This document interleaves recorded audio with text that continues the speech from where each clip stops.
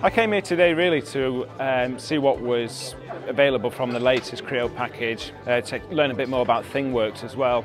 Obviously with the Internet of Things becoming more prominent, I want to see how that could be invested within our company. We're here at the event today because INNEO is one of our sponsors and they've been really kind providing KeyShot for us, which really sets us apart from the competition.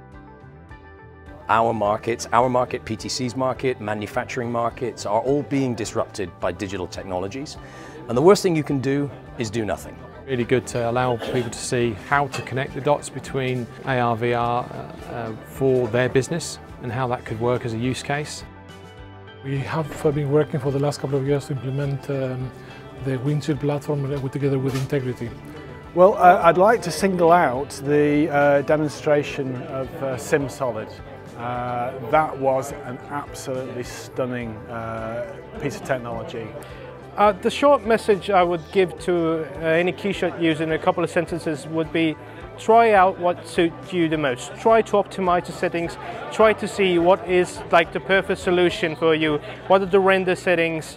And always think outside the box and try different things. It's all about trial and error to get the best solution as possible.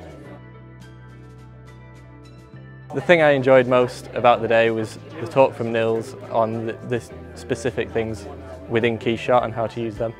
We're going to take back to our team some skills that we've learnt today, some processes that we didn't normally use, some different ways of thinking, particularly in the rendering side, using materials different to actual production materials and thinking what properties you want from that material and what render output you want from that material.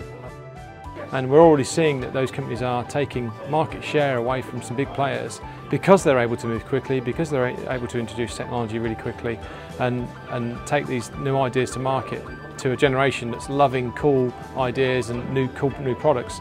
You know, these people are looking at that rather than the standard old school brands. So yeah, it's a really exciting time, and I think this following year, when I stand here, maybe that'll be a very different picture again. So I'm looking forward to that.